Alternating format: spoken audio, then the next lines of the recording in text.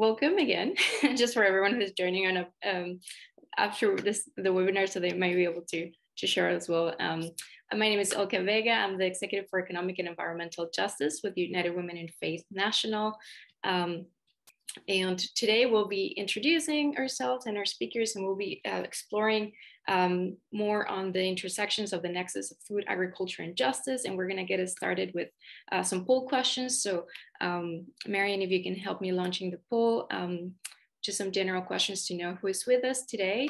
If you're a member of United Women in Faith, we would like to know, and what is, if you are affiliated, what is your United Women in Faith jurisdiction?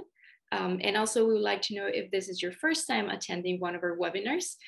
We want to do a shout out to our new members that are joining us, or folks that are just hearing of the webinar for the first time. Welcome.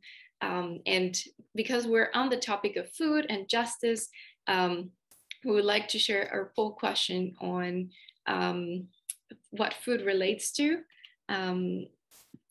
And if you can see it right there, or I can share it as well. There we go.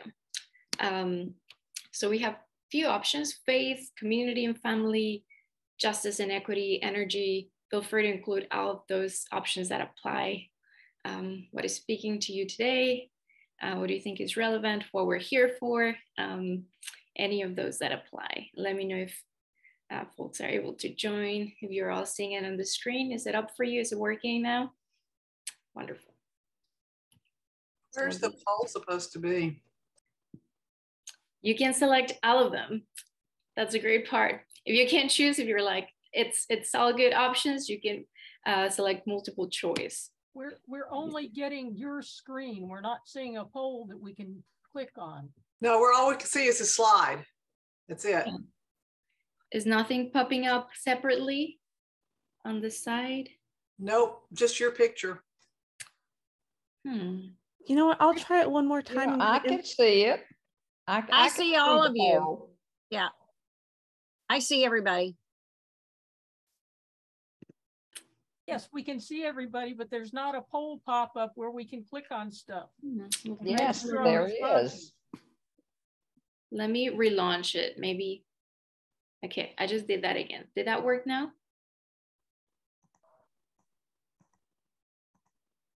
I still don't have a pop-up poll.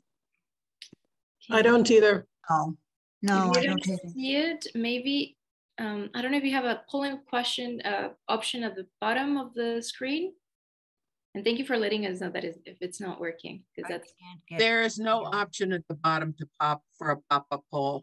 Yep. You might have to stop sharing to put the poll up. Let me try that. No, we see you. I see you. Not. I was able to click on polls. It was an option at the bottom of my screen, just a few steps right of the video screen, and a poll did pop up. So I am able to complete the poll. I can get poll. Yes, I saw the poll. Oh, no, but it's asking me to launch it, Ilka. Yeah, Marian, do you know what you're? I haven't had this before. I'm just going to try it one more time. We'll end this poll and then I'll relaunch it again. And then if not, I think maybe we can put the poll questions up and we can share in the chat. Yeah, that sounds good.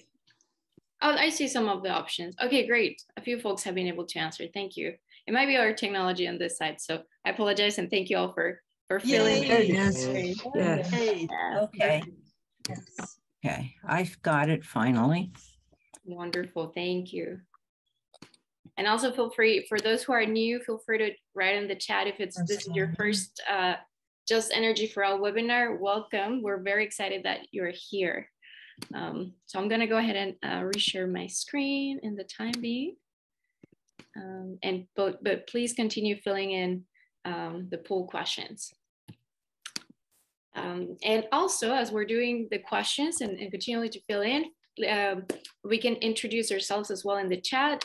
Just remember to write your name, where you're calling us from, who the original indigenous people of the land where you are. So me, I'm currently in New York, and the original peoples here are the Muse, Lenape, the Shakti Koke, and the Wapinga here in the Manhattan Island, my affiliation with the United Women in Faith, the Executive for Economic and Environmental Justice, pronouns she and they.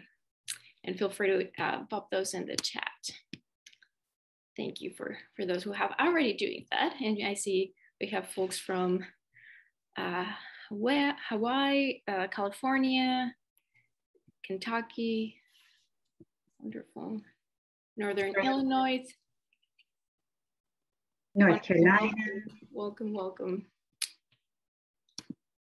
Great. So just a quick reminder as well of our Sisterhood of Grace to be here present, listen actively with our heads and our hearts. We're going to speak from our own experience, also be aware of our body language, respect confidentiality about what has been shared in this space, own our intentions and our impact.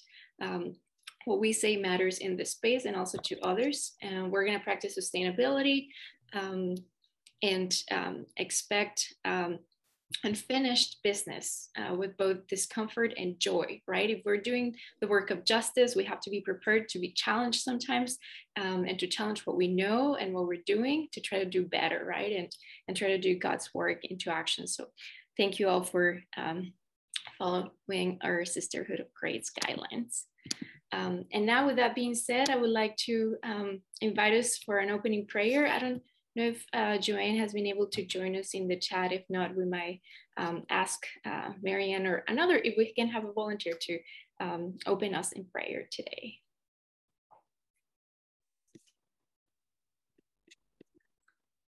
I don't think Joanne's able to join us yet, Olga, but I'm happy to share a prayer from my daily prayer guide if you'd like. Wonderful. Thank you so much, Marianne. I appreciate it. Thank you. Well, this comes from our midweek prayer from our daily prayer guide. Will you all pray with me? Creator God, our hearts and souls cry out to you. Pour out your spirit upon your people. Embolden us to live radically, live peacefully, and worship joyfully. Amen. And it comes from David McCormack, who's a mission advocate in the South Central jurisdiction. Thank you so much, Marianne. So a quick overview of our agenda for today. So we'll be doing some spiritual grounding as we're addressing this topic of food and justice and the intersections in agriculture and energy. We have some great speakers today. So first we have Linda, one of our members, Linda Osikowicz from United Women in Faith in Northern Illinois, join us. We have a good colleague also from Climate Action, U.S. Climate Action Network, Karen Vigilo, that I've had the pleasure to connect with already a few times, and Dr. Jennifer Taylor. She will be presenting to us to enable all human beings, and she's in Florida and has been very meaningful in advancing just agricultural practices in the state. And then we'll have finally some Q&A to be ready to use our minds and engage to prepare some really good questions for our speakers today. And then we'll take some next steps into how can we apply what we've learned and put it into action, and also get some general updates about what we can do nationally with some campaigns that we have. And then we'll have closing prayer by Janine. So for our spiritual grounding and a little bit more of introduction to this work, you know, we've discussed the work of, there were many different ways that we could approach, you know, the topic of food and agriculture and energy. They're very big and broad topics, and they can be difficult topics, but then they're also topics that, whether we are conscious of it or not, they're very present in our everyday lives and our food choices and the space that we share with our family and our communities. You know, sharing of the bread is such an intimate practice. And so we wanted to explore this nexus of food, agriculture, and energy through a justice perspective. And not only a justice perspective, but a justice perspective that is informed by our faith, but in also the realities of our world, right? As United Women in Faith and our backgrounds, how are we putting our faith in love into action is through one of those lenses. And there's many connections in which food and agriculture and energy for Just Energy for All campaign connect. And so we're very excited to explore those together. And more institutionally thinking, I wanted to share a little bit of our book of discipline and what that had to do with food justice. And there's under resolution 160, there's a few notes on related to food.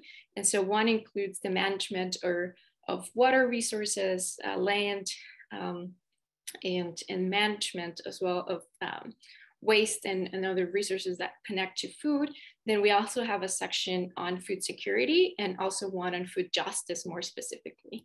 And part of what they said is that we have to support policies that increase access to quality of food, particularly those that have the fewest resources. And so we also affirm local, sustainable, small scale agricultural opportunities that allow communities to feed themselves. Because food justice is very at the core, right? And then it's about communities being able to feed themselves and getting access to food, but then it's also being conscious of the labor that produces it, right? And so also making sure that we're fighting for labor justice and supporting farm workers that are involved in the work. So it's important areas. So if you want to go into more of the specifics, the 160 also touches, resolution also touches on denouncing the use of certain chemicals and pesticides that make food insecure and also are dangerous for the farmers that produce it and everyone in the practice. Then it gives a little bit more detail. So if you're interested in that, you can look it up in the Book of Discipline and Resolution 60. And with that being said, I also took advantage of my time here in New York, and I found this little book that I have with me, Food and Faith. And I just wanted to share a little bit of it for this time together today. And one part that caught my attention spoke on business and food. And that really spoke to me here because I haven't done any cooking while I'm here in New York. I've just been eating because there's not a lot of time for doing that at the moment because there's busyness of life. And so I've just been getting a lot of food to go and things like that. And I was like, well, this feels really very relevant. And on page 30, it reads, today, more than ever, Americans are busy. We are busy with work, errands, email, driving, and shopping. The average American spends 72 minutes driving daily, and a typical business executive loses 68 hours a year on hold on the telephone. Add to this list sports, music, homework, karate, or any other activities that your children or grandchildren may be involved in, and you have a very busy American family. Then it says, this kind of schedule often leads to people making food choices based on expediency and convenience, hence why I thought it was relevant. Fast food is regularly the meal for the family on the go. Then it says, invites us to read, when was think of the last time that you ate? Was it lunch probably? Did you taste the food that you ate? Did you recognize the food did more than refuel you? Did you thank God for nourishment that is available to you only because of God's creation? Did the meal remind you of your reliance on God for all things? And then it says, did it even occur to you to ask yourself any of these questions? And I would like to add, did it occur to us to think of the labor and the hands that produced and transported the food all the way to where we found it? We often complain that our busy schedules are a mixture of exasperation and pride. Busyness is a result of the center point of our culture, achievement. In America, the preferred worldview is that doing is most sensible since it leads to achievement. But instead, now with our daily lives, instead of following the ancient way to celebrate our relationship with God through food that has been consecrated by Jesus in the ultimate memory device, do this in remembrance of me.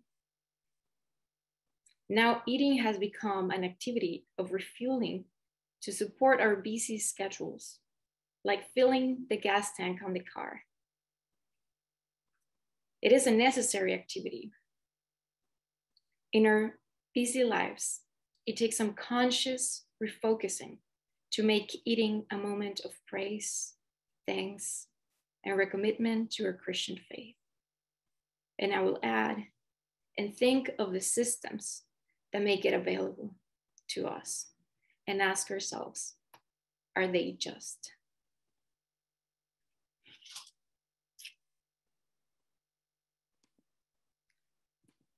So with that being said, I would like to invite Linda Kowitz to share with us. You can see the beautiful photos of her garden, and she has some on the background as well. And Marian and I were just so excited when we saw those photos. Like, we were thinking a small little garden. This is like a huge garden. And Linda, she's one of our social action coordinators for United Women in Faith in Northern Illinois Conference. She lives in Deer Park, Illinois, northwest outside of Chicago, and she attends Barrington United Methodist Church, which she spends about half of her week volunteering in the church community garden. So Linda, thank you so much and welcome. Thank you. It is not my garden, it's my church garden. I just want to make sure everybody understands that. I live near the village of Barrington, Illinois, which is a suburb about 40 miles northwest of Chicago, sort of a country suburban area. And when our downtown church was destroyed by a fire in 1998, we moved a few miles south to the village of Barrington Hills, and our church now sits on several acres. After a few years of being in our new building, it was suggested that some of the land become a garden. I'm guessing this is probably around 2010 or 2011. One of our members, Lou, who is now in his mid-80s, had taught horticulture, and with his help and a couple of dedicated volunteers, our congregational garden was begun. I'm told it is now about 1.5, but I think it's closer to 2 acres. It includes 7 garden plots, which are watered with a drip irrigation system that was installed a few years after the garden was begun. This past year, 4,000 plants were planted: tomatoes, broccoli, cucumbers, 4 kinds of peppers, zucchini, yellow, acorn, butternut, and spaghetti squashes. And pumpkin seeds are also planted for the preschoolers. Some of Lou's former students own a greenhouse, and they have given us the space to begin growing the plants. Since COVID, they have planted the seeds and nurtured them for us. Previous to COVID, church volunteers would go to their space and plant the seeds. Funds come from various sources. Our church's mission budget helped in the early years. Now individual donations, donations from special groups, and outside donors help with the annual expenses of anywhere from $2,500 to $4,000. Around 25 volunteers or 25 individuals volunteered this past year, with a core of about 15 to 18 volunteers. Tasks include rototilling early in the spring and setting up the irrigation system. Both of those are done by a couple of specialized volunteers. And then the rest of us get together to transplant the plants in late May and early June. We place tomato cages over 1,500 tomato plants. And then we weed and we weed and we weed and we keep weeding until harvesting, and actually through harvesting, which begins in late July and early September and ends in September. Some of the tasks, like I said, are handled by just a few volunteers, but anyone can be taught to weed. Most of the volunteers are actually senior citizens. I'm one of the younger ones, and not all of them are from our congregation. We tried to involve a few high school students this year, which met with a little bit of success. One of the things I enjoy and think is so cute is our church has a preschool. And in the fall, the little preschoolers at ages 2, 3, 4, and 5 put on their galoshes and come out and walk around with Papa Lou, who shows them all around, and they get to pick tomatoes. And when the pumpkins are ready, they get to walk out into our own little pumpkin patch. This past year, 20,800 pounds, which is over 10 tons, of vegetables were provided to 9 food pantries and to our monthly church community meal. They've dug up the records. They were able to find records for the past 11 years. And those records show that nearly 250,000 pounds of produce has been raised since about 2011. All of the vegetables are donated, and the pantries have expressed much appreciation as fresh produce was especially hard to access this summer. Like all food pantries, the clients who are served are families or individuals who need to supplement their food supply on an emergency basis, perhaps because of loss of jobs, illness, or other difficulties. They might be lower income citizens, like senior citizens on a low fixed budget, or single parents who cannot work because of small children at home. And others are affected by seasonal layoffs. The very first pantry that we delivered produce, or that produce was given to, was one that our church had been in partnership with for several years, taking them monthly donations people brought in from the grocery store. But as the garden grew and there was more produce than they could use, additional pantries were added as we learned of them. And then the people in charge would go and visit them and explain our story. And so we are now up to 9 various food pantries. Adding to the pantry has also made us aware of how big the need is for fresh vegetables for folks who don't have the resources to buy them.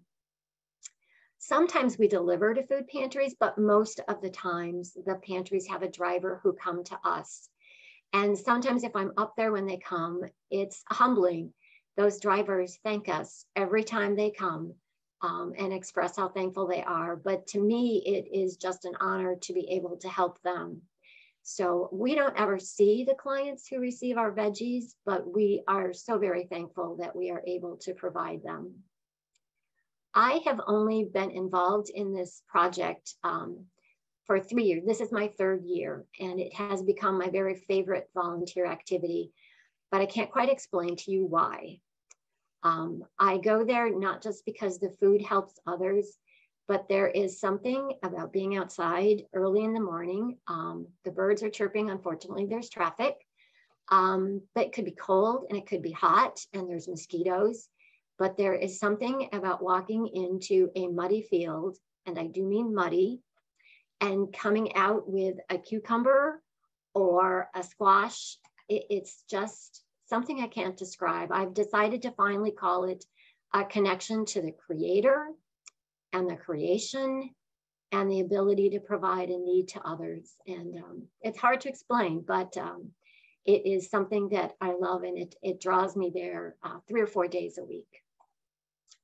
Real quick, if I have time, I do want to mention that I have learned there are 3 other church gardens in our Northern Illinois Conference. One in a Chicago suburb focuses on providing immigrants and refugees who have settled here through the World Relief Program an opportunity to raise their own fresh produce so they can have something from their home country. A church in Rockford partnered with a school district to plant a bed at public housing, and children were involved in growing that. And a 3rd church more closely to the Chicago area shares their produce with their community residents and their church's food ministry program. So that's my garden. That's beautiful. Thank you so much, Linda. And thank you for sharing those other resources as well. So if anyone's joining us from Chicago, now they have a few options that they can join. So Linda has just volunteered us all. And we are also volunteers in a community garden. I have volunteered in my college community garden at some point. Feel free to include that on the chat. We would like to know who is also volunteering in this beautiful practice and how impactful and how beautiful to see that connection that you guys have built through the garden. And wow, 10 tons per year. That's very impressive. That's incredible. And I can see it takes a lot of hands. How many volunteers do you say you all have? I forget what did he tell me? It's lower this year. There were 25 on the list. There's a core of 15 to maybe 18. There are three gentlemen who lead it up, and one of them is Lou, who is well into his 80s, probably closer to 90, who comes every morning and walks around to check it out. And then there's two others who really keep it running and maintain contact with the food pantry. And then others just come as they're able to pull weeds and to harvest. And I changed my screen. That's one of the years when we had 3,000 tomato plants. We don't have that many tomato plants anymore because it was way too many. But that's what a morning's produce looked like. Those are 5-gallon buckets, and they weigh about 20, 25 pounds. Wow, incredible. Thank you so much, Linda. I appreciate it. And now I'm just gonna move on to your next speaker real quick, but if you have questions for Linda, we'll keep a space for those at the end. And I would like to introduce Karen Vigilo. She's a co-executive director of Creation Justice Ministries with another dear friend, also Avery Lamb. She has served as a policy advisor and project management manager, as well as policy analyst and research analyst at Bread for the World. And she has been focusing on the intersections of climate change, food security, and racial equity. Karen, we're so happy that you're here. Thank you for joining us. Thank you so much for having me. If you can stop sharing the screen, and then I can pull up my presentation. Thank you. Hi, everyone. Thank you so much for having me. This is a topic that I'm very passionate about, so I'm so happy when I get the opportunity to come and speak around these issues of food systems and climate equity, and just how all of this intersects and what it means for so many communities. But before we get started, I want to talk about and define what is a food system. Food systems are complex webs of activities involving the production, processing, transport, and consumption of food, obviously. But part of that process is very much about, for the food system, is, I guess, to sum it up kind of plainly, it's everything that happens from the farm to the table, to then what happens afterwards with how food is discarded, so to the waste bin or composting. And so all the steps that have to happen, the farming, the transportation, the processing, you know, if it's a product that's being made, it goes to grocery stores. There's so many steps that have to happen, and it's a constant cycle that's going on. And so a food system is a very complex system that we have to deal with, and it's greatly impacted by climate change, and it impacts climate change as well in turn. And so what is climate change? I highly doubt I need to define for you all what it is, but climate change is a long-term shift in global measures of climate, such as precipitation and temperature caused by human activities that increase greenhouse gas levels.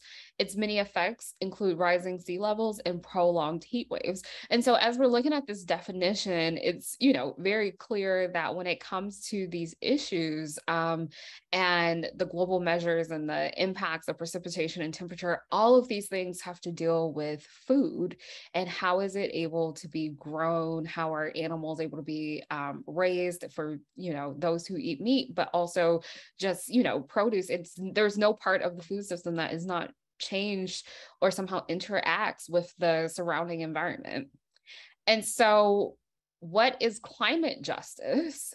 As opposed to just saying climate change, climate justice is a practice that promotes equity by responding to the harmful impacts of climate change in ways that center the challenges of historically marginalized groups. And so that is very much gone through the process of looking at how is this impacting especially humans, but especially those groups that have been historically marginalized. And so it's looking at climate justice is looking at the impacts on people based on race, people based on income levels, people based on gender. There's so many different impacts that happen. And part of the problem or conversation is that often we're not looking at those who have been historically marginalized as the face of the solution or the problem of climate issues, even though disproportionately so many are impacted. And so climate justice will really be doing solutions that will center these communities and not just include them in an afterthought, or sometimes not even include them at all, or allow them to be sacrificed as a part of addressing climate change or the climate events that happen, such as hurricanes and other things. And so just to give this graphic for the foundations of racial equity, because part of the issue of addressing climate justice is that we have to look at it from an equity lens. And so again, this can be applied to different senses, but often when I'm talking about these things is very much centered around the issues of race. And so part of the challenge that we have looking at this graphic is that often when we talk about issues, equality has been a part of the conversation for such a long time. And equality is very important and would never say that it's not important. However, as you see from the graphic on this slide, equality is something that is a bit of a challenge at times because it doesn't always necessarily mean that everyone gets their needs met. And so if you look at this graphic, you have this woman who is in a wheelchair and she's given the bike that everyone else has. She can't ride the bike. You see a man who he has, again, the same bike as everyone else. Everyone in this graphic has the same bike, and yet he's too big for the bike. You have this woman in the graphic. It fits her just right, you know, kind of the Goldilocks effect. But you have this young boy and he's too small for the bike. And so equality is giving everyone the same thing. Everyone has the same input and everyone, you know, gets the same thing.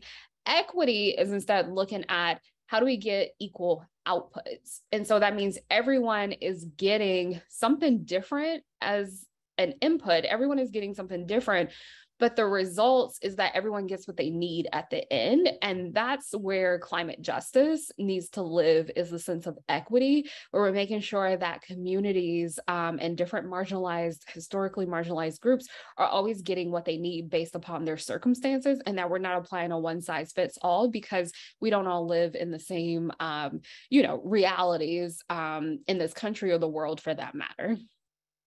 And so food systems and climate change, these are issues that intersect with each other. I'm sure many of you realize this already.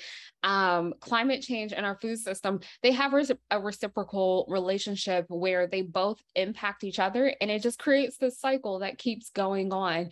And so just for a little statistic, agriculture, sorry, my thing is blocking my agriculture, forestry, and other land use accounts for 24% of global greenhouse gas emissions, according to the US government. And so because of that, this isn't a small issue. It's really big when we look at our food system then, and how we manage land, how we manage the process of the food system. It has a huge impact.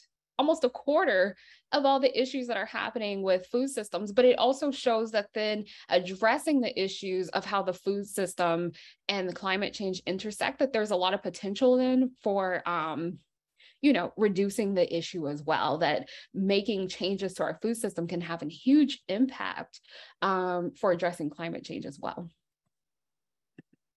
Oh, sorry. Okay. And so I want to just show some of the ways that the food system has an impact on climate change. Those ways that the food system impacts climate change is through the emission of greenhouse gases. As I talked about from the last slide, it accounts for 24% in this country. We also see it through food waste. There's a lot of food waste that happens in this nation. And when that food is not properly discarded, it means that a lot of resources were wasted in its creation, from water to soil to, you know, human labor. All those things that were required went to waste. But then also it emits greenhouse gases as it breaks down, being in landfills. And so for that reason, you know, we really have to look at food waste as also another issue that needs to be addressed and how it contributes to our food system. And about, as I was saying, 21 to 37% of total greenhouse gas emissions are attributed to the food system. And so that's a different source than the one that I mentioned previously that had it at 24% by the US government. But many of the ways that the food system impacts climate change is through greenhouse gas emissions, as well as food waste, being one of the ways that greenhouse gases gets emitted. And this also happens because of our food system. There's transportation that happens.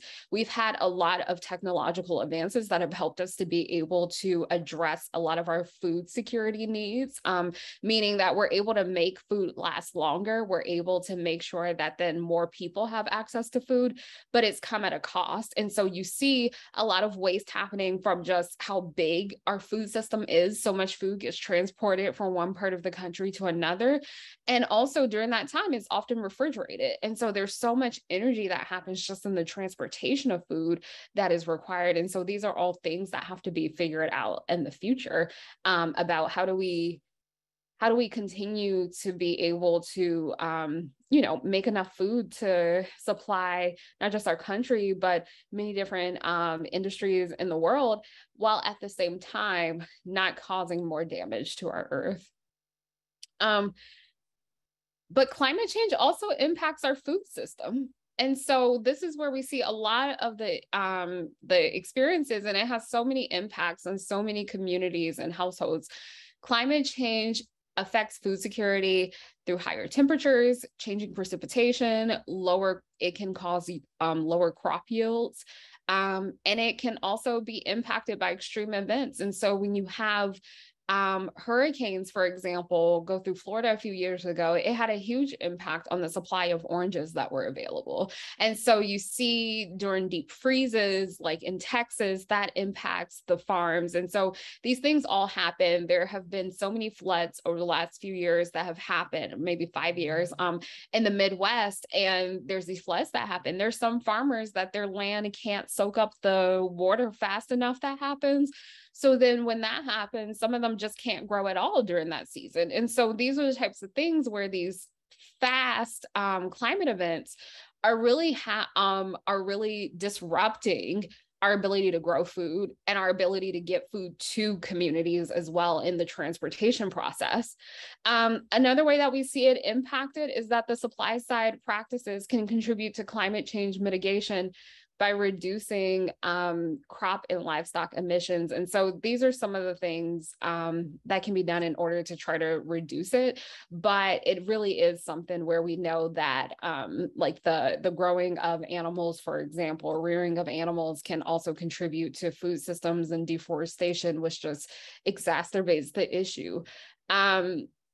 And food security will increasingly be affected by future climate change events. Unfortunately, we know that if we don't get a handle on this issue, then it will just make it harder and harder to be able to grow food and to get access to and get everyone access to food. And so our current food system feeds most of the world and supports the livelihoods of over 1 billion people. That's at a global scale. But we also know that there's so many livelihoods that are connected to this. And so global crop and economic models project that 1 to 29% of cereal prices can increase in 25 due to climate change. And so this is another way that we see that households are impacted. And so we have 1 billion people who are dependent upon the food system for their livelihoods. But we also know that not only those households will be impacted, but we know that as things become harder to grow, prices will rise. And so that will have an impact on those of us who are consumers of food, those of us who, we may not always be on the land, but we get to reap the benefits of the land. And unfortunately, as these climate events keep happening and as temperatures continue to rise, it becomes harder to grow. And unfortunately, that does mean that it's going to have food prices will be impacted. And part of the challenges is that when that happens, that means that it will have a disproportionate impact on low income households and communities, it means that those who are not only low income, but already experiencing chronic health issues related to diet, such as diabetes, high cholesterol, high blood pressure, whatever it is that can be impacted or managed with diet and exercise, they're already going to be more susceptible to more chronic health issues. And so this has not just the issue of related to like our ability to give food, but also like it's a public health issue. It's so many different sectors that are impacted, and so many social justice issues are impacted when climate change has this level of impact on our food system. It also means that there are people who they have land that may not be worth much in the future as temperatures continue to rise. And so there's a lot of issues that can happen in the future if we don't try to turn this, this experience around with climate change, unfortunately. An example of where we see a food process happening or food security and like an experience with climate change happening in New Bern, North Carolina, there was Hurricane Florence in 2018. And so this was an issue where there was Hurricane Florence made landfall in the Wrightsville Beach, North Carolina area as a Category 1 storm. And when this happened, flooding from the rain was the main concern. 98% of residents lost power, and early damage estimates were of $1 billion. 30,000 people were impacted. The median household income was $41,000, between that and $63,000. And so this was not necessarily a low income community from the sense of being below the poverty line at large. Of course, there's people in the community who would be, but they're kind of just above it. So this is definitely a community that does not necessarily have the full resources needed to be able to recover quickly or to be able to escape from hurricanes, for example. And so the poverty rate is 19.1%. So almost a fifth of the population is considered to be in poverty. And then you see the demographics of the people there. And so what ended up happening is that there was an impact on food and how things, the results of this climate shock, this hurricane, it had an impact on food and the community and how people had to respond. And so grocery store managers saw shifts clients and purchasing behavior immediately after the landfall happened. There was a fluctuating demand, raised concerns about stocking food and the waste of food as well. There were community partnerships that had to supply hot and cold meals. But the loss of electricity definitely had an impact on food security during that time, as you especially have to worry about the refrigeration of so many foods. And so the loss of electricity and the loss of cars made prepping and distributing meals challenging. And so often so these communities had to kind of figure out how to do this in spite of the electric issues that they were experiencing. And so just to show like the power of our churches is that there was one church that ran an outreach operation for support as, people were experiencing damage. There was another church that had a mobile kitchen in order to be able to go around to communities. There was a religious organization from their national office that offered disaster supply boxes so that people had their basic needs met, as a part of that, being able to give aid, whether it was from food or first aid type of materials. And then you also had an organization that supplied 16,000 meals per day in the first week alone. And so we saw that there were so many people in the community that were able to come together and be able to give that support to people in this community. However, that becomes harder when these events keep happening from year to year. It often will displace communities. People eventually start moving. And so as this happens, these strong responses can happen, but over the years, the response and the ability to recover becomes slower and slower, unfortunately, because of the impacts of climate. And so what needs to happen? Next year is such an important year. Next year, we will see the 2023 Farm Bill be introduced, and it should be passed. That's not always the case. That happens in just a few months though. So we'll see what happens. But the 2023 Farm Bill will be so important because it predicts the Farm Bill policy. It predicts the next 5 years.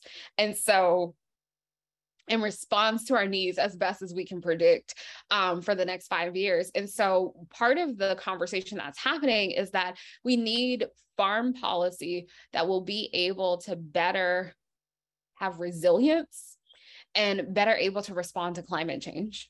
And so there's sustainability efforts that need to happen. There's issues around how do we have better land management. The USDA, United States Department of Agriculture, they have the biggest holding of land in this country in comparison to other agencies. And so it's not, the other more environmentally oriented ones that manage the land. It's USDA. And so that means there's a lot of impact and power that can happen in this upcoming Farm Bill. The Farm Bill is also responsible for research that happens. And so not only are we talking about utilizing the best technology that we have, but also making the investments in the future technologies that can also help us in this situation. And then lastly, we also need to invest in strengthening food safety nets. And so we know that when climate events happen like hurricanes, earthquakes, wildfires, there are emergency assistance that can happen, but these programs can be strengthened in order to better give people more access to it, to better respond to that real-time needs that they have. But also there needs to be safety nets for farmers because, again, when these events happen, if that's your livelihood, you need to be able to have some type of insurance or farmer's insurance, not one that you have to pay for, but one that the government will give in order to make sure that your livelihood isn't messed up. Because unfortunately, we're losing so many farmers because they don't have enough protection to be able to withstand so many of the challenges that they have, in addition to the issues related to climate. And so there's a lot of things. The other thing that I forgot to put on this slide that needs to happen, there needs to be a conversation about what does climate reparations look like? Because there's so many communities that have a more disproportionate impact when it comes to climate change. And these are also typically the communities that are most likely to be food insecure. And so there needs to be a conversation about how do we fix these issues in society? How do we make ourselves more resilient for future current and future climate disasters that happen? And then how do we make sure that it doesn't happen again?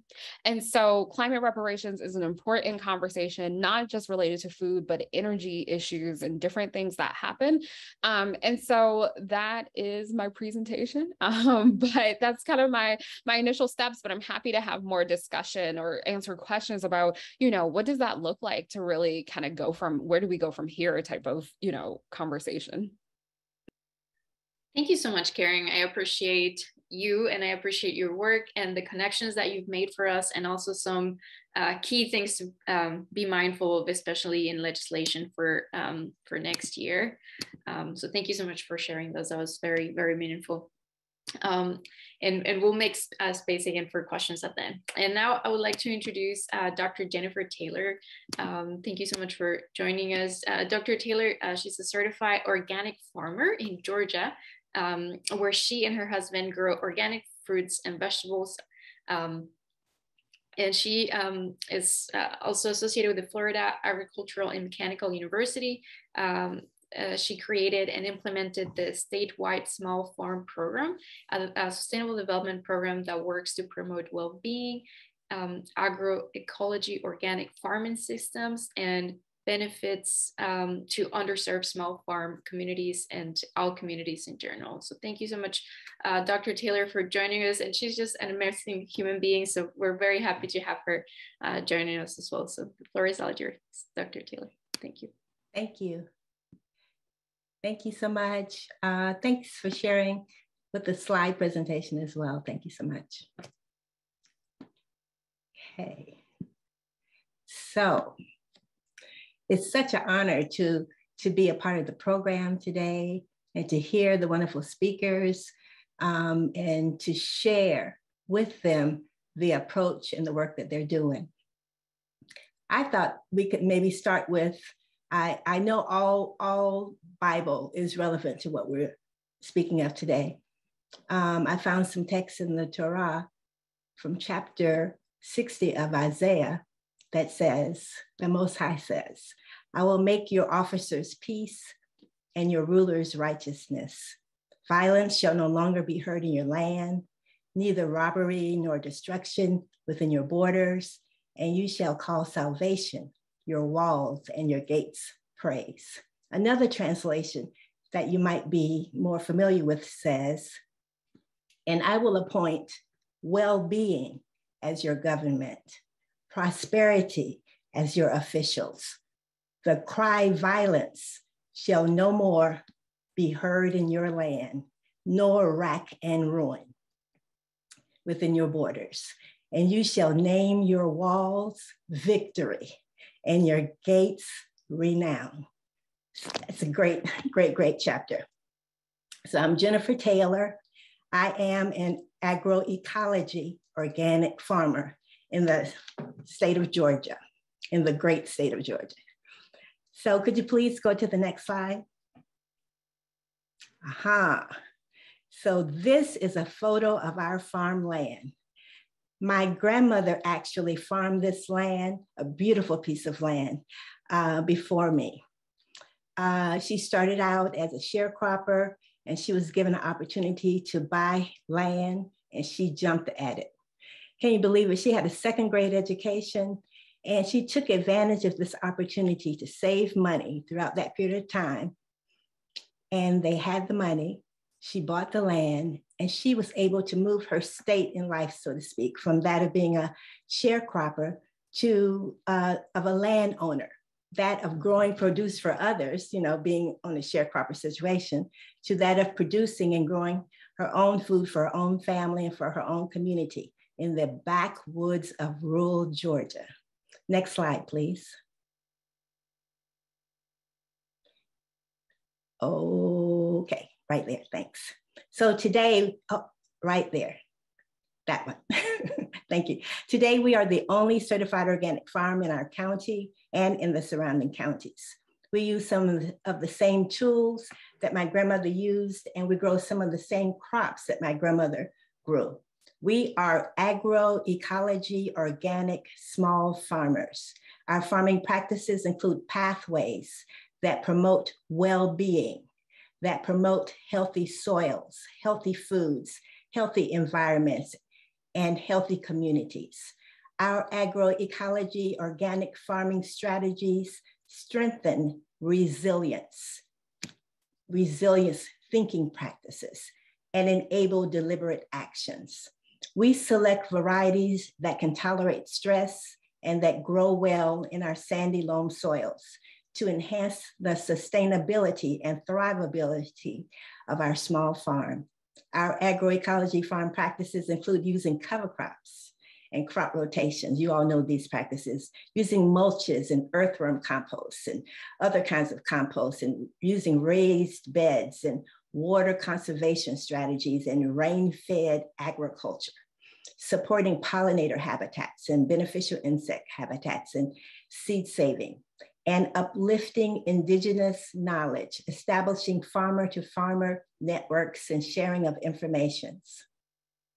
These kinds of knowledges and practice sharing strategies are really important in communities of socially disadvantaged farmers and underserved farming communities. So we establish workshops and hands-on training opportunities that provide an opportunity for not only underserved farmers to participate in and learn the benefits of agroecology farm strategies, but all farmers to do so as well on our small organic farm in rural Georgia.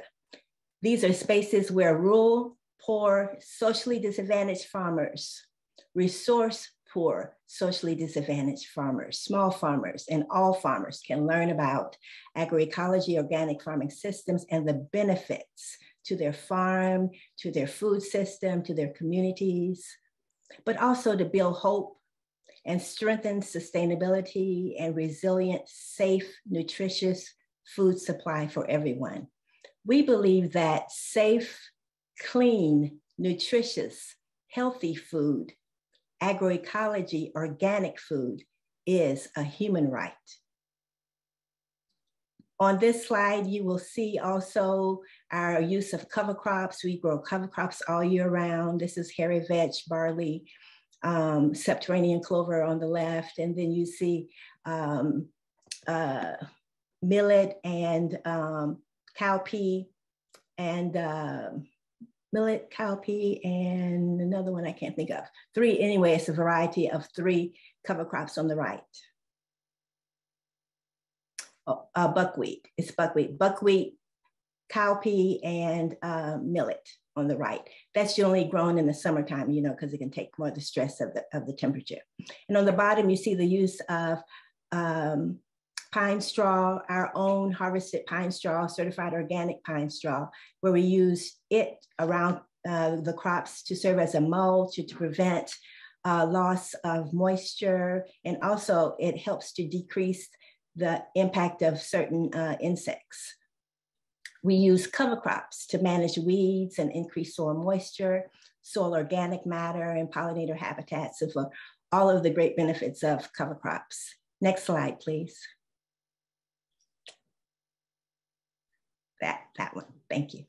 And here's a photo, a sample of some of our organic produce that we grow. This is just a small sample, but these are muscadines, you know, the southern grape, and then ginger and turmeric and strawberries. The next slide, please. Thank you. At Florida Agricultural and Mechanical University, I am associate professor, and I created our statewide small farm program. The statewide small farm program is an active, participatory, capacity building, sustainable development program. It's holistic in nature. We're not just looking at the farmers as farmers, but we're looking at the life, the living, the livelihood, a holistic view of the person, as well as the vocation. The program works with socially disadvantaged farmers, resource poor farmers, limited resource farmers, underserved, small farm populations and their communities, farm workers and their communities to identify needs and work together to develop relevant participatory education, trainings, technical assistance in specific relevant areas because of sustainable development, to bring about their own solutions for change and to encourage and enable well-being. A critical focus is agroecology and organic farming systems and these benefits that promote resilience and add protection and restoration to farmland and farm environments and communities. And these practices that promote healthy soils and healthy foods, the sustainable use of soil and water resources, and practices that support the use of traditional varieties, stress-tolerant crops, seed saving, and strategies that equip and enable resource poor farmers, underserved farmers, all farmers to recover in climate change or climate disruptions, and to maintain and even increase yields for their families and communities that will enable farmer and farm sustainability and thrivability in adverse conditions and non-adverse conditions. The program also promotes agroecology, organic alternative market development, building sustainable, nutritious food systems, healthy, good food sovereignty for our communities.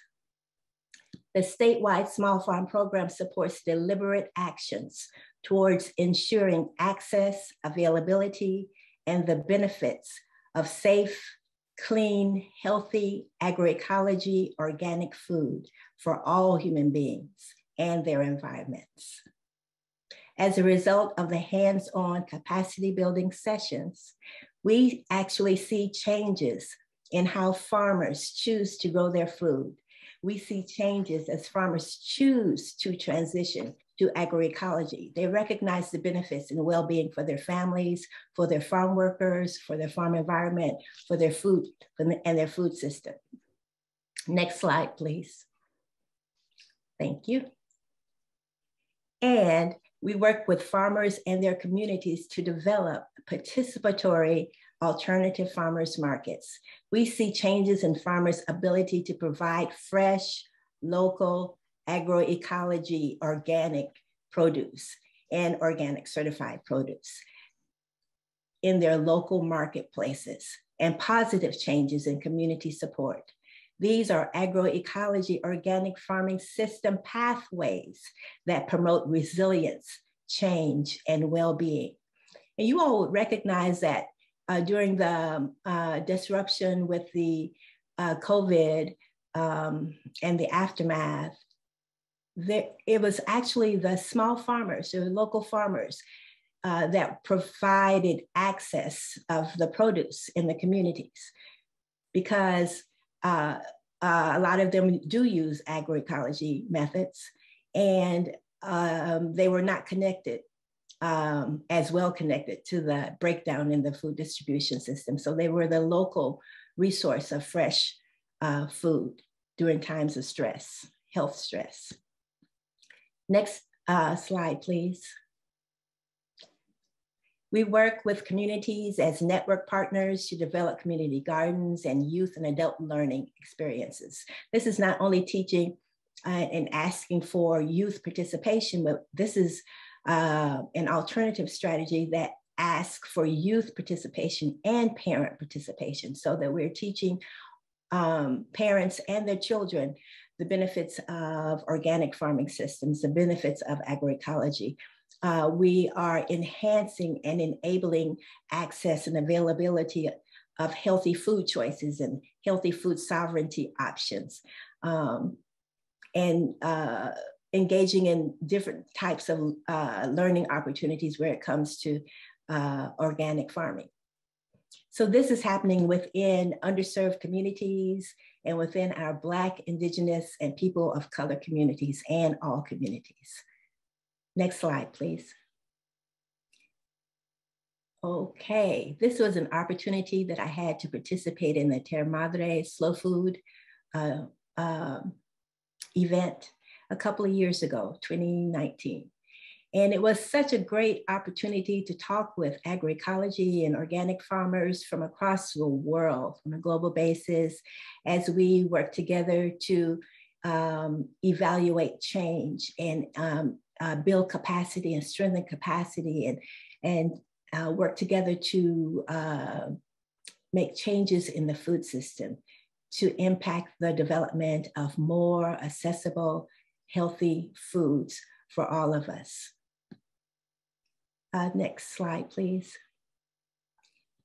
And I serve as the ANOFO North America convener. In June of last year, we created a session, I guess you could call it a session, with the ANOFO headquarters as part of the 2021 United Nations Food System Summit Dialogue. And ANOFO, as you know, stands for the Intercontinental Network of Organic Farmer Organizations. Our ANOFO session brought together the voices of underserved farmers, socially disadvantaged farmers, and their community organizations from across the nation. These small-scale underserved farming community voices were not included at the table when decisions were being made. This ANOFO North America United Nations dialogue gave an opportunity for us as agroecology, organic farmers, to share our successes, benefits, our vision, and well-being, and to give voice towards policy recommendations and pathways towards building a better future today and tomorrow.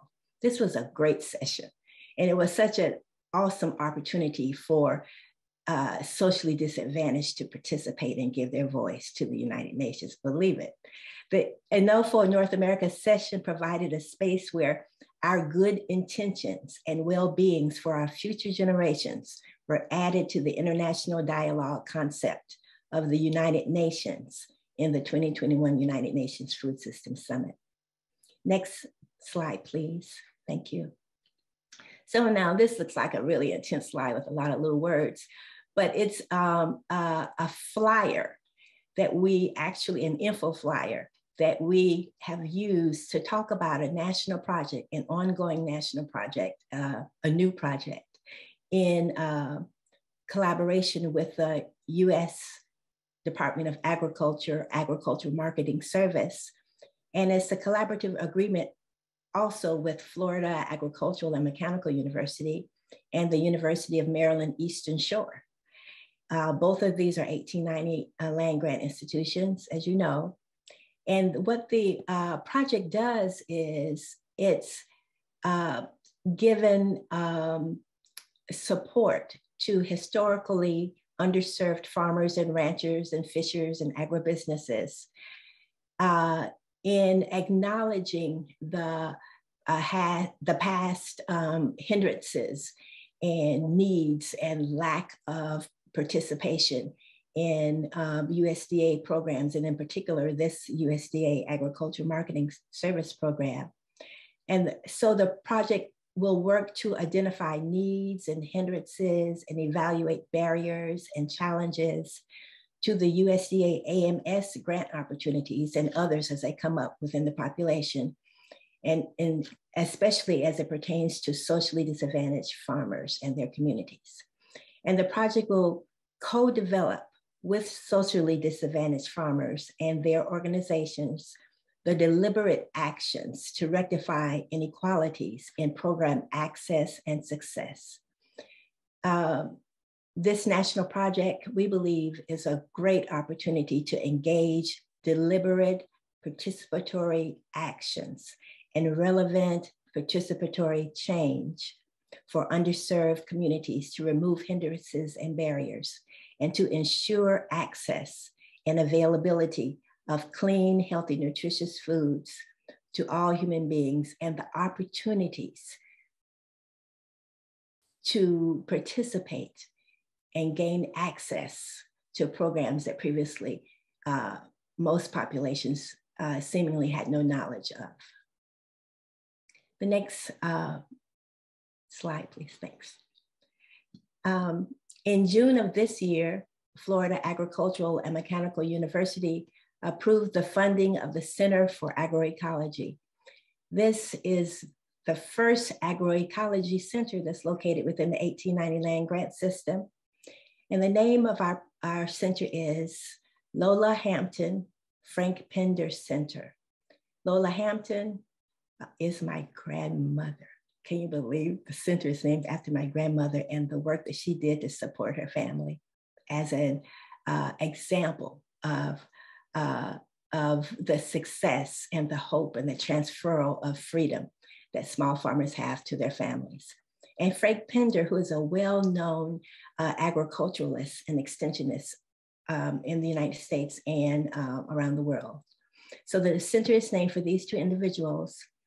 And the center focuses on strengthening socially disadvantaged farmers and their communities and all farming communities in agroecology specific organic farming practices, and promotes the benefits of these strategies towards enabling well-being and building sustainable, resilient, healthy food systems and environments for all human beings.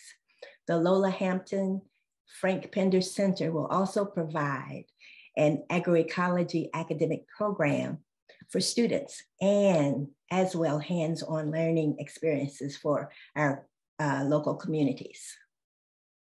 The next slide, please. Thank you. So in closing, I suggest that these are pathways, these are our deliberate actions that demonstrate how we work within our communities and networks, university systems, government systems, and service on board memberships to promote agroecology, organic farming systems, to engage, empower, equip, and build resilient, sustainable farming communities and healthy food sovereignty systems, and our deliberate actions to advocate for agroecology farmers, our resource poor small farmers and organic farming systems to enable change, participatory change in our local and national communities and change in our global communities to ensure access, availability, and the benefits of safe, clean, healthy, agroecology, organic food for all human beings and their environments. Thank you so much for the opportunity to share with you today. Thank you. Thank you so much, Dr. Taylor. That was very powerful, and thank you for sharing with us that lineage of work that has transcended and is going through your family and continuing and connected to very important issues in those crucial communities. And so right now I want to open just a space. If you have questions for Linda, for Karen, for Dr. Taylor, please feel free to share those in the chat or unmute yourselves and let's just have a conversation.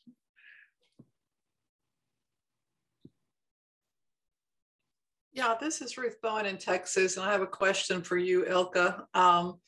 Is there, I know that there's some grants that the United Women of Faith have for different organizations, different individuals throughout the world. Is there a grant that within the United Women of Faith has that farmers, small farmers, some of the ones that Dr. Taylor and that Karen described that need that kind of assistance to develop their farms? Does UW have grants that they can apply for?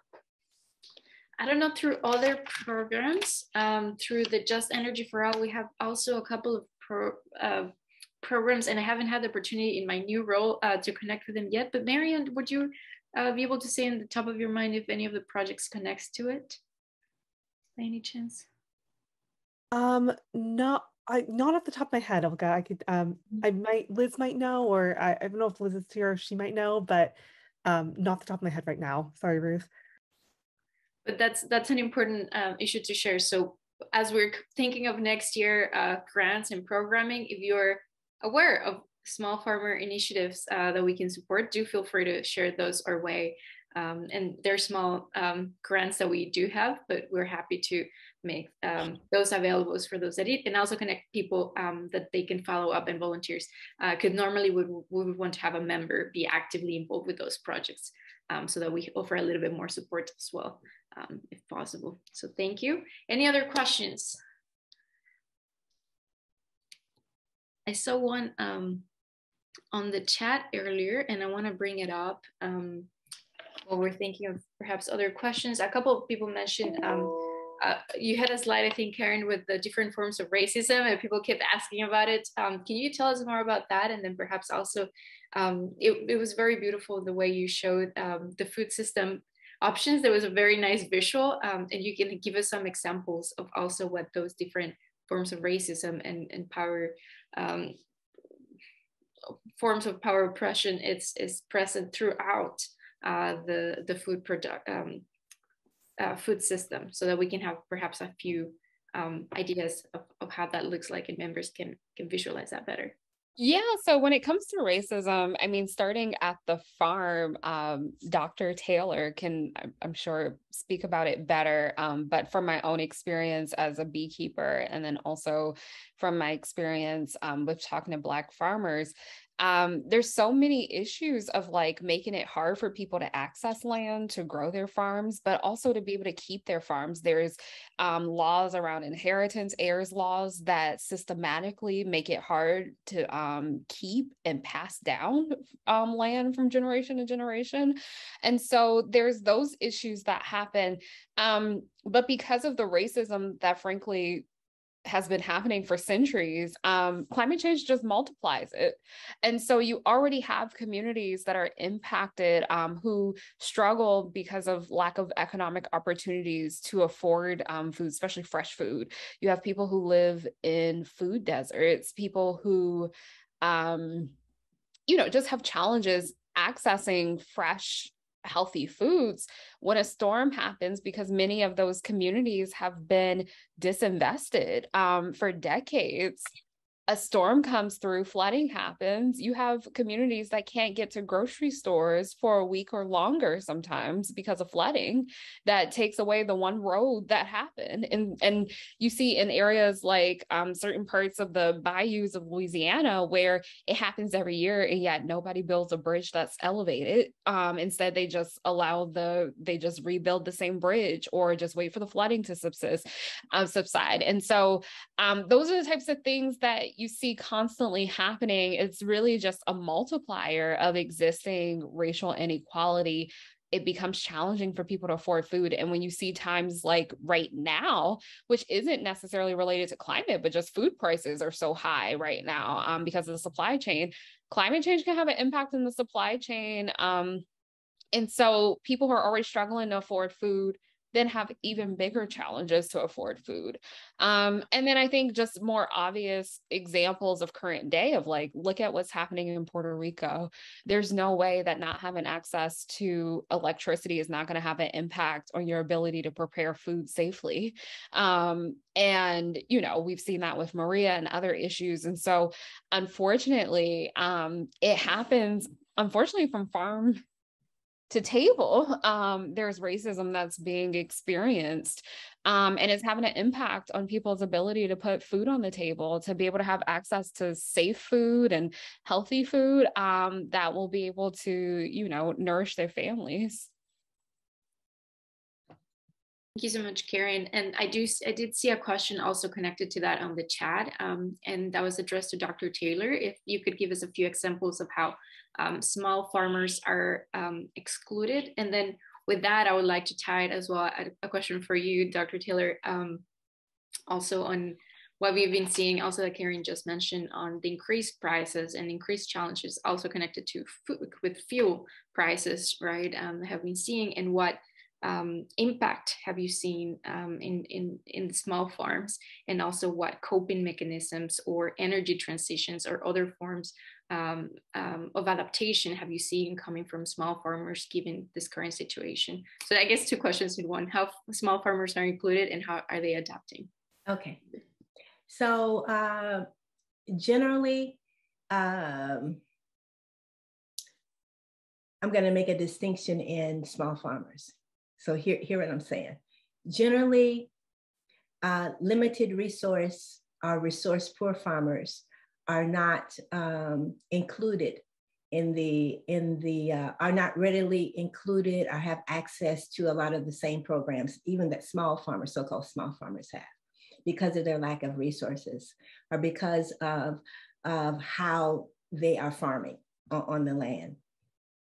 And because of just the historical racial situation that exists, all of that compounded. However, that does not mean that they are not able to produce. It means that it's challenging. It makes it a harder game plan, so to speak, whereas other farmers may not have the same kind of hindrances and barriers. So I always try to include policy recommendations that specifically address limited resource and resource poor farmers in that small farm category, or in that underserved small farm or that socially disadvantaged category of farmers. And some of the coping mechanisms that small farmers use are to, one, rely heavily on on-farm technology, you know, on what is it that can be done from the farm and used on the farm to conserve energy, to still grow the crops, to still advance production. For example, some of the strategies that farmers may use, like we're using, is instead of buying mulch, or instead of purchasing pine straw or any other kind of, sometimes wood chips people use, you know, for mulch. So we're using and actually harvesting from our own woodland area. We're using pine needles. And it's been really, really beneficial and a money-saving opportunity, I have to tell you. And what it does for us is that it also helps to control insect and pest damage. I think that how we share information and how we see agroecology is important, because it's even more important now to emphasize strategies such as seed saving. It builds sustainability of the farms, or strategies such as using mulches or making your own compost, or using cover crops. Using cover crops is vastly beneficial for small farmers as well as large farmers, and vastly beneficial for the local environment in general. So we try to emphasize strategies that some may consider low tech, but very accessible and very impactful, positively impactful on farms, that can still enable the growth and sustainability of the farm itself, but also increase production. Wonderful, very important. Thank you so much, Dr. Taylor, for sharing. Janine, please. Oh, yeah. Okay, you have me now? Yes. You can hear me. I keep hearing about seed saving. If things have been hybridized, I have heard that you're not able to save those seeds and then reproduce. I'd like a clarification on that. And also just a real quick one. We live up here north of Seattle, not up in the foothills. I was composting, and right in the middle of the garden, which didn't get produced this year because of multiple things, I had at least 3 or 4 plants grow. Wasn't sure what they were. I'd never seen them before. I ended up with 17 cantaloupe. We don't normally grow cantaloupe up here. The smallest one was about yay big, and the biggest one was about yay big, but they're very sweet. Great. Are 3 of the smaller ones. I don't know if you can see them or not, but the others are a little bit bigger. Now, I took at least a dozen of them into church and told people, I won't guarantee, but I had a couple of garden club friends say, I'm going to save the seeds, because obviously they do reproduce from seed. Yeah. Okay, so my question was about hybrid, and is there anything special about how to keep them? Just let them dry and put them outside in the shop, or do they need to stay at a particular temperature, or what? Okay. So seed saving is like one of the greatest tools in the toolkit for farmers, especially if you're an organic farmer or an agroecology farmer, but it actually exists there for all farmers to use. So what we teach is to encourage farmers not to use GMO seed or the GMO agricultural strategies. Okay, and so the issue becomes to use non-treated seed or heirloom seed, open pollinated seed. And you can choose to use hybrid varieties. It's generally will separate, after the plant grows, and you'll have different varieties growing, and you can select what you like from there. But it is an active kind of participation kind of event in seed saving. So when you select your fruit that you want to save from, you want to select maybe you're selecting it for the color or the taste or the flavor, something about that fruit you like, the size of it, like you're mentioning, or maybe you like smaller ones, so you select for the smaller one. Okay. But generally the taste and the flavor and the color of the flesh is generally what people go for. So you select that seed, and some people suggest from the cantaloupe, you could just kind of take it all out. You're gonna have 1 million seeds in there. And then you can just kind of spread it out. And some people suggest rinsing it off. But at any rate, you want to dry it. You can dry it on a paper towel. You can dry it for a moment or so. And then you can also dry it on just lay it out in a tray. And then you want to keep it in a dry, some people use it in the back of the refrigerator, keep it in the back of the refrigerator. Others just keep it in a dry container, and a jar even. Thank you so much, Dr. Taylor. I'm gonna stop right there to see if we can share some quick updates right there, but everyone's welcome to stay to continue chatting with Dr. Taylor, because I wanna know how to do it well, because I can never get it to work. So if you can join us later. So I'm just gonna share some quick steps with you all for a matter of time.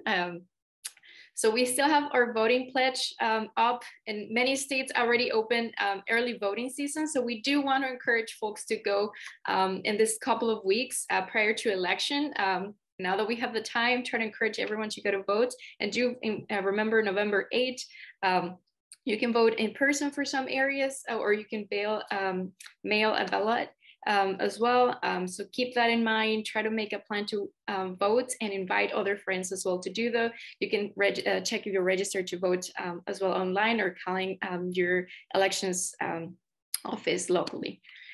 We still do have some of you mentioned, what legislation can we support? Well, for right now, we have our campaign to prioritize climate justice legislation, and that would include things like the Farm Bill that Karen mentioned. So if you have a time, and Marion will be sending out that link, just it takes a couple of minutes or even seconds, and you fill up your information and you ask Congress to prioritize just investments in communities of color and BIPOC communities that go towards climate justice. So thank you all for taking a minute to do so.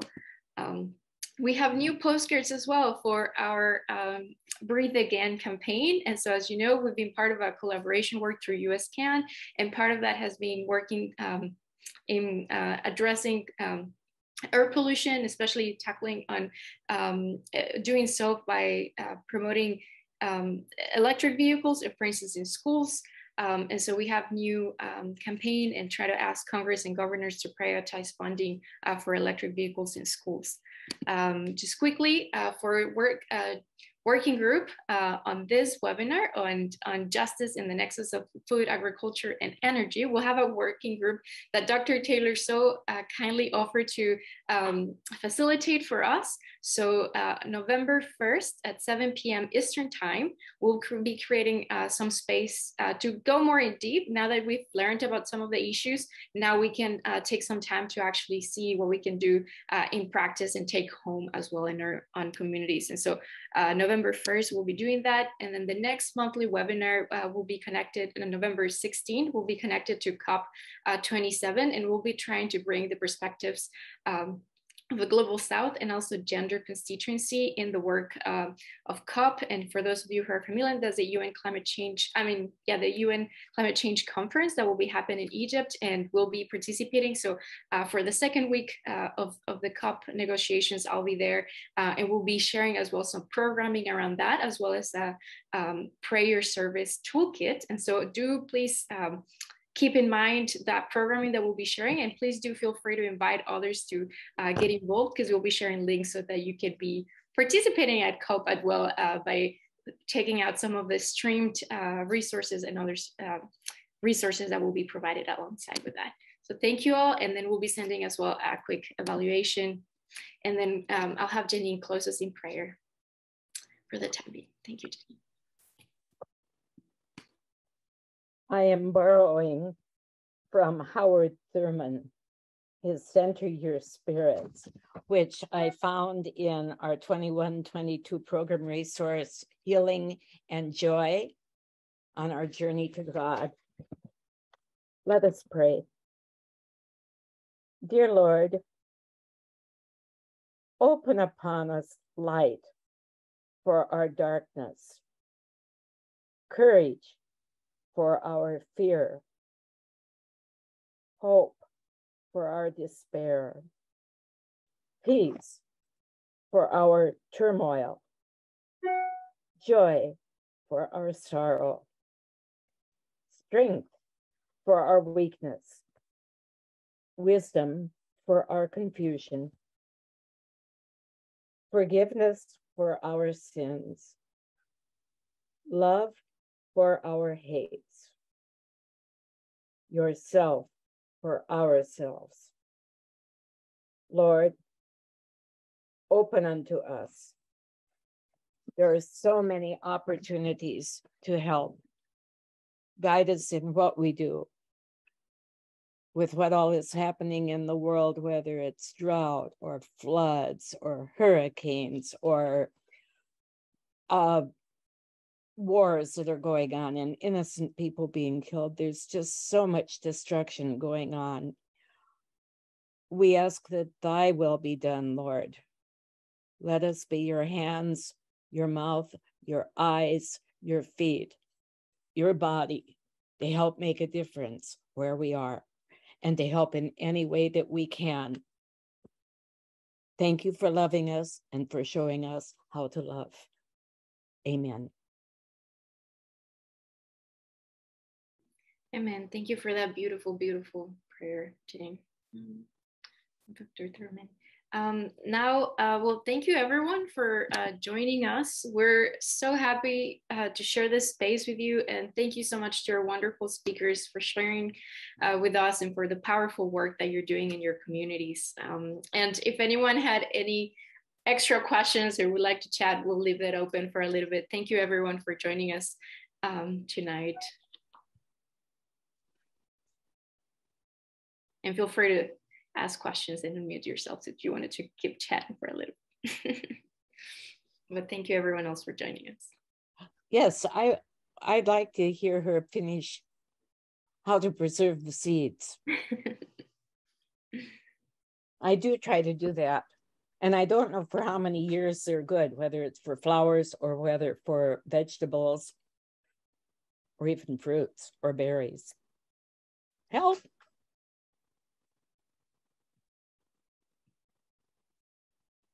She's muted. Oh, Dr. Taylor, I think you're muted. No. Oh, I'm sorry. No. I was just saying seeds are kind of tough, even though most people say 1 or 2 years. Of course, the viability will decrease a little bit, but you can test them by when you're getting ready to plant. You can just wet them just a little bit between cloth, between a like a paper towel, just gently moisten it. And if the seed is viable, you'll see it start to grow. And you can take those and plant those. That way you know exactly what's going to, if it's going to produce or not, if it has that intention in its heart to produce. So that is one way that you can test the seed to make sure, after a prolonged period of time. But generally 1 year, 2 years is fine. And of course, much longer. They're finding seed all the time, thousands of years old, and it's still viable, Yeah. It's wonderful. Thank you so much for sharing. Thank you so much. Thank you for letting me be a part. Thank you. Very helpful, very interesting. And thank you all for your leadership. Thank you, Janine. And thank you, everyone. Thank you, Dr. Taylor. Thank you, Karen. Thank you, Linda. Thank you all. I appreciate you. Thank you. I appreciate you all too. Wonderful. Well, I hope I get to see you in the next one then. Have a blessed afternoon. And see you later. Bye-bye. Bye-bye.